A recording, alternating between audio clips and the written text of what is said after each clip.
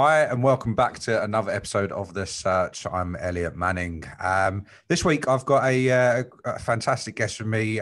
His name's Nick from DSJ Global.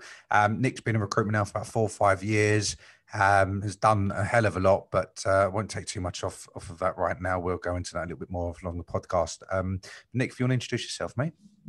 Yeah, cool. So I'm Nick. Work for Phaidon International, which is a recruitment company headquartered in London. I work for the brand DSJ Global. We focus on end-to-end supply chain recruitment. 4 years, coming up to 4 years in March. So happy birthday, me. A lockdown birthday, probably. It's been an exciting time, exciting couple of years, which I'm sure we'll dig into now. Yeah, definitely, mate. I'm keen to find out. You've obviously come out of your studies, jumped into recruitment at a company called Hague. Kind of learnt your trade there. But why recruitment? How did this even happen? I mean, everyone says, I fell into it. Did you fall into it? Did you get introduced to it? Did you want to do it? Yes and no. So I had my last couple of months at university. I had all of the aspirations to go work for the big four, go work in finance and the banks and everything else. Had so many interviews, and then I decided to interview with a couple of agencies, Hague being one of them. I knew one of the guys who actually worked over at Hague as well for quite some time. So I thought, why not? Let me go and have some interviews. Came out the other side, and I thought, this is something it seems like I might like doing, selling things. So selling people, that's how I fell into it, kind of. Did you have a perception of recruitment before you got into it? Did you kind of have a view of what recruiters were like from people you knew in it? Did you think it was a wide boy industry? What was your thoughts on it, mate?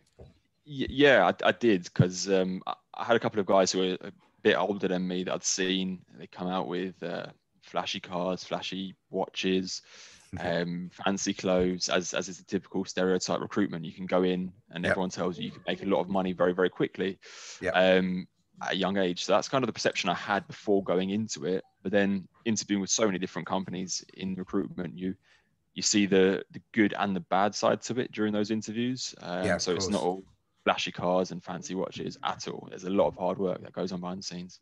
Yeah, I feel like everyone thinks that when you get into the recruitment industry itself, yes, it does have that stereotypical way about it of money. It's all money orientated, but the work that goes in behind all of that and the hours that us recruiters put in, we work for that. We work hard for it. Absolutely. But unless you're kind of in the, the mix and the game itself, people don't realize that. But one thing I really wanted to go into, your sector of choice, how did that work for you? How did you choose? Because now you're at DSJ, a phenomenal business, big brand as well, globally. So how did that transition, how did that happen? So I kind of, funny story, I referred one of my friends I used to live with at university to Phaidon International. I ended up joining Hague Associates. My friend then referred me back to Phaidon International, back to DSJ. So that's how it all started, 4 years ago now. So joined, I actually wanted to join the finance brand, which was Selby Jennings. But the guys who I interviewed with, I'm probably more suited to DSJ, different personality-wise. Yeah, exactly. So the way that I talk is a bit more the market of DSJ than it is to, let's say, the bankers of the City of London and so on. So that's what they kind of pushed me towards. Obviously, I didn't know much at the time. I'd only had 6 months experience. So that's how it happened and how I ended up in DSJ. At that point, and if you don't mind me asking, did that kind of make sense to you at the time? Were you just kind of going with the flow of it? Did you, I suppose, debate against that or for it? What was your thoughts at the time?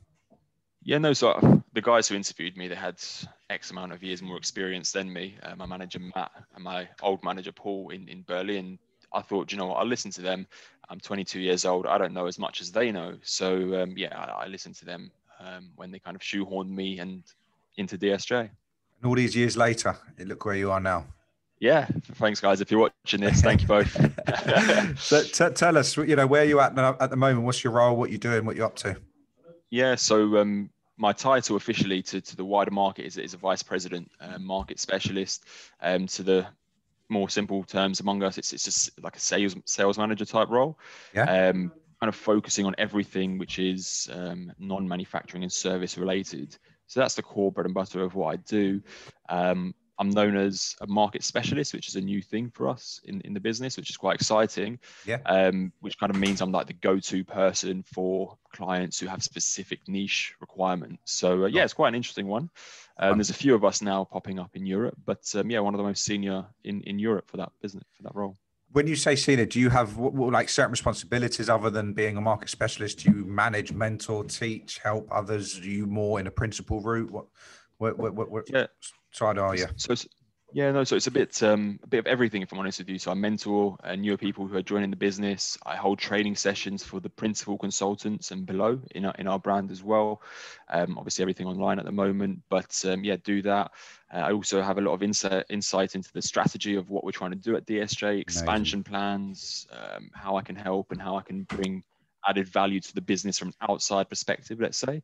Yeah. So yeah, a lot of strategical work that goes on behind the scenes as well, which has made the role interesting.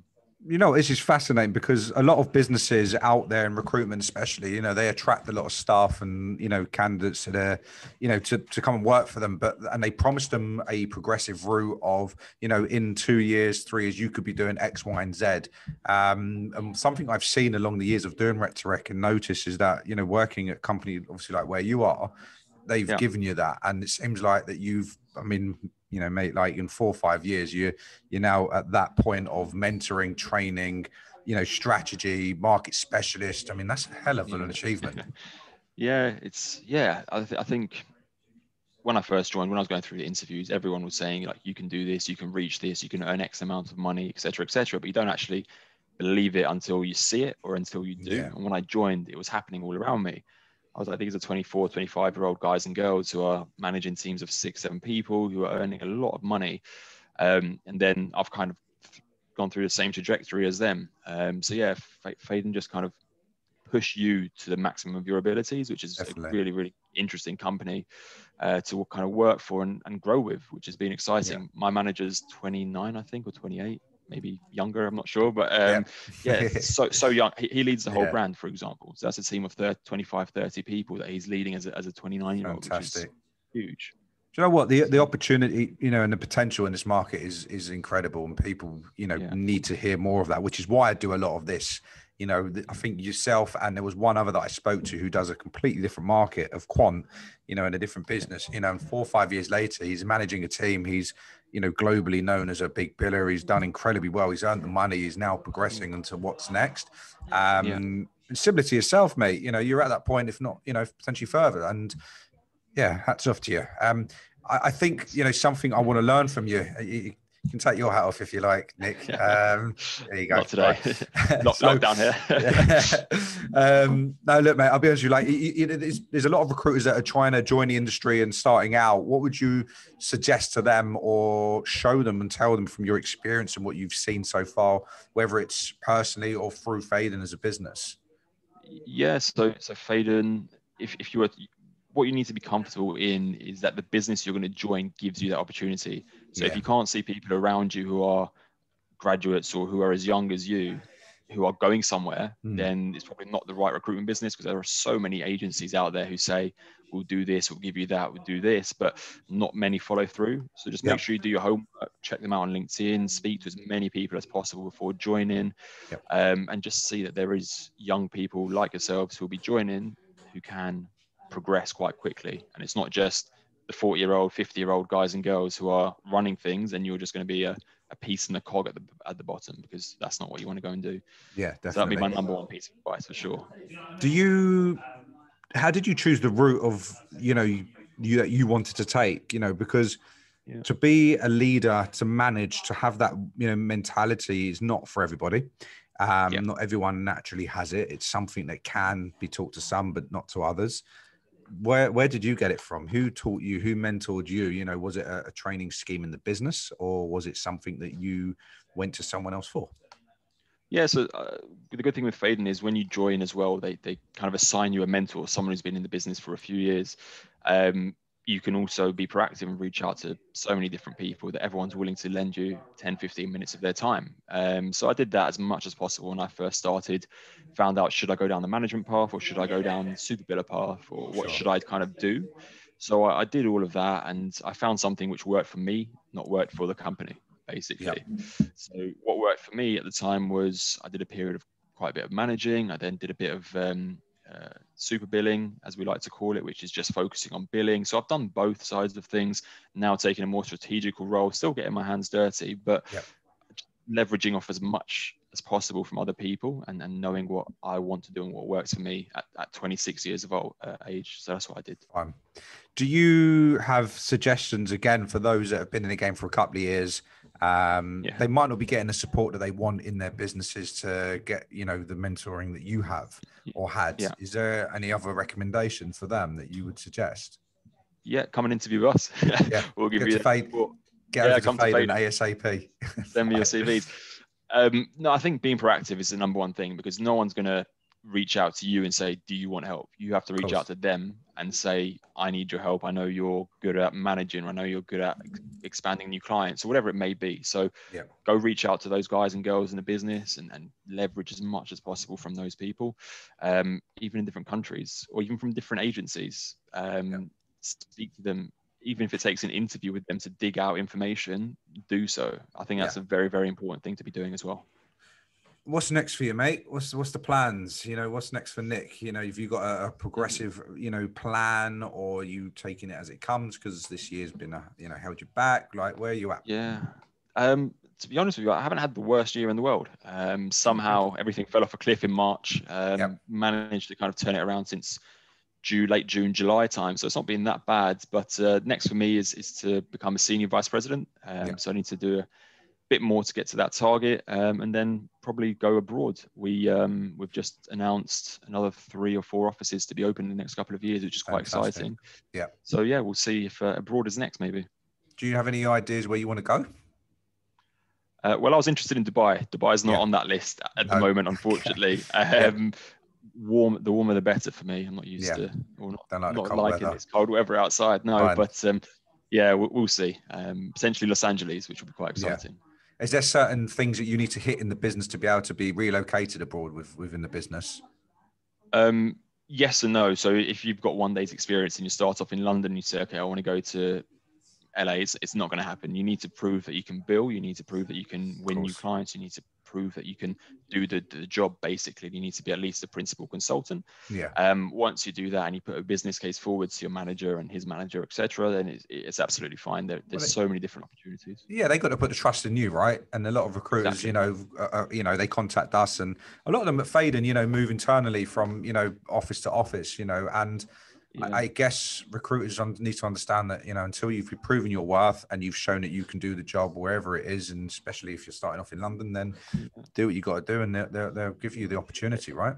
Exactly. Our business is a grad growth business. We don't typically hire the more senior people in the market. We do at the moment. We are looking to bring on quite a few, but our current CEO, he was a graduate 10, 11 years ago.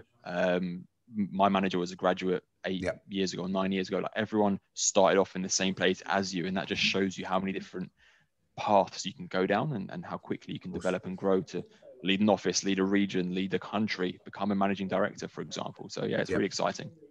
So are you hiring? What are you doing? What's your team like at the minute with numbers? Are you trying to, attract people using, hopefully this podcast, there's people listening in that might want to, join the business and ask you more questions?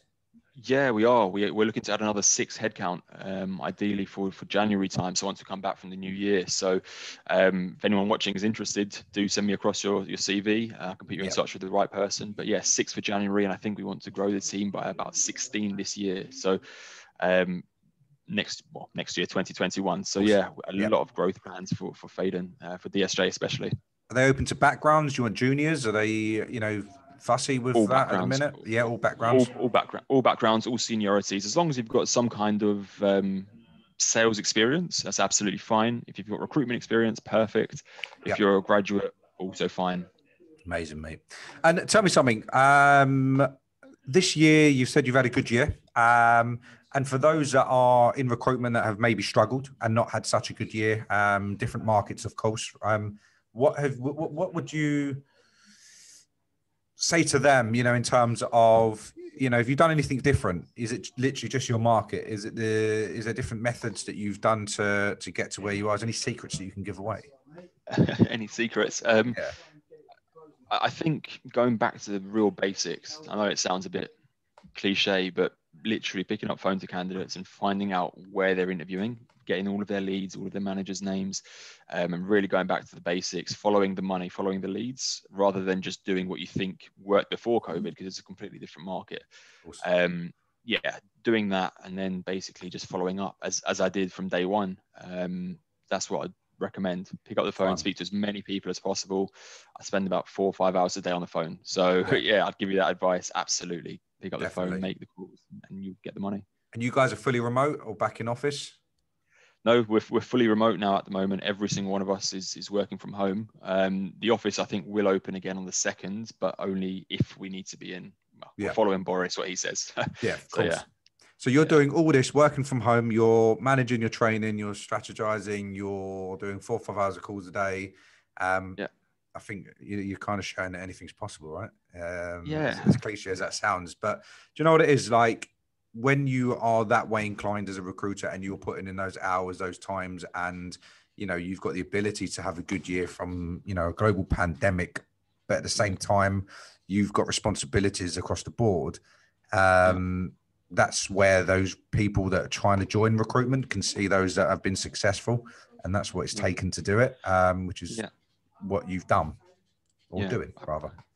Yeah, don't get me wrong. I'd love a 2-week holiday somewhere warm and get a massage and everything else. But at the moment, it's 12-hour days behind a screen, which is my life, sitting on Microsoft Teams and Zoom and phone calls. But you have to do what you have to do, don't you? So. Any last words of wisdom, Nick, before we wrap this up? Anything that you would say to people out there listening in? You've told us about your hiring. You've told us about, what you do, what you're up to. Any more sort of, sharing information for any recruiters out there looking for that inspiration? Yeah, I'd just say don't give up. Again, I know it sounds cliche and I know everyone probably works their socks off, but don't give up. Your next call could be your 50K deal. Your next call could be your biggest client for the year ahead. So just don't give up, keep being tenacious, keep at it and just do the basics right. I think that's the best bit of advice I could give anyone, senior or junior in the market at the moment. Do you know what? I've just made a lot of notes on this call, but that last one, your next call could be your 50K deal. And I feel like so many people give up in recruitment and then the next call could be literally their 50K deal and they have no idea what's around the corner. But if they stop doing it, they'll never know. Exactly. Nick, it's been an absolute pleasure talking to you, mate. I really appreciate your time and joining me on this. And, we've not worked together before and I've seen you pop up many, many times across the network. So it's good to finally have a chat with you. I'm glad we've spoken now. And this is why I love doing this, because I've got to see, your success story and your journey. You haven't been in the game for 4 or 5 years. And you've done a lot more than a lot of other people would have done with 10, 15 years in the game, mate. Thank you. I know that because I'm a rec to rec, so I've seen a lot. I've seen it all. You've seen it all. But no, look, mate. Well done. Thank you very much for your time. Appreciate it. If anyone's got any questions on this, I will be directing them straight to you. If anyone is interested in working within the business, definitely worth talking to you about it. And I'll be throwing them in your direction. But other than that, Wonderful. Mate, have a good evening. And you too. We'll be in touch, definitely. Definitely. Thanks, Elliot. Have a good one. Pleasure. Take Cheers. care. Bye, mate. Bye-bye.